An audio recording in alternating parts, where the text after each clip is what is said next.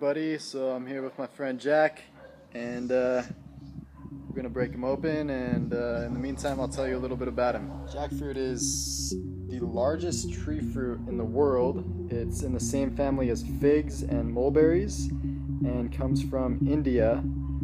Originated in India. It's all around the world now in tropical areas. It likes the lowlands, low elevation. There are 3 different types. There's hard jackfruit, soft jackfruit, and in Brazil there's a jackfruit called jaca-manteiga, which is in between the hard and the soft. What we have here is the soft jackfruit, and let's bust it open. This is actually, believe it or not, quite a small jackfruit compared to how large they can be. They can easily be twice this size. There's a seed. They are also edible, actually. You can boil them, you can roast them, and eat them like a roasted nut. Or if you boil them, they're the same consistency as a potato. It's very starchy. There we have it. Beautiful fruit. As you can see, a lot of latex. You can tell it's a bit unripe because of all the latex. When it ripens up fully, there is no latex. And it does help to put some oil on your knife so the latex doesn't stick. This is the soft jackfruit variety, as you can see.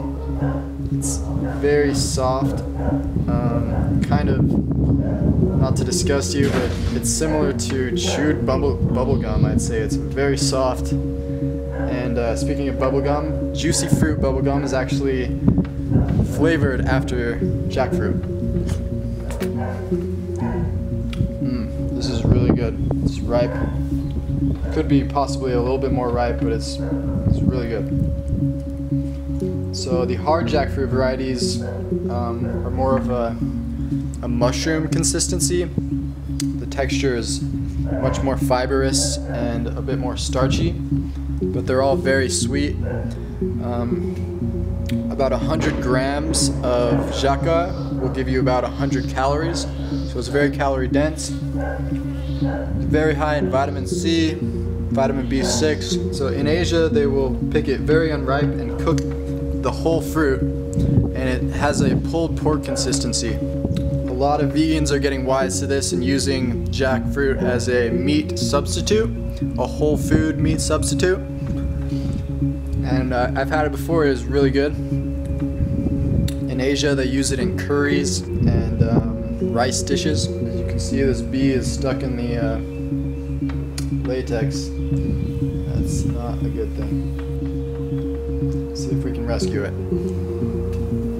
You might have noticed that bee got stuck in the jackfruit and its legs were stuck together. We managed to get them unstuck, but it kept sticking them together. Eventually it flew off, and luckily it didn't have any on its wings, but this latex stuff will ruin your day, especially if you get it in your hair or something. You basically just got to cut your hair because there's no way of getting it out. Even on your hands, it's going to take forever to clean off, and on your knife, like I said.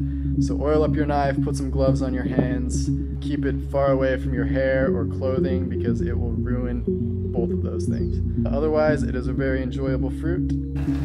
So this soft jackfruit is quite easy to take out. The other jackfruit is a bit more difficult to harvest from the fruit. This stuff you can just kind of shove your hand in there and take it out by the handful. As far as the flavor, I would say the flavor is somewhere between a banana and a mango.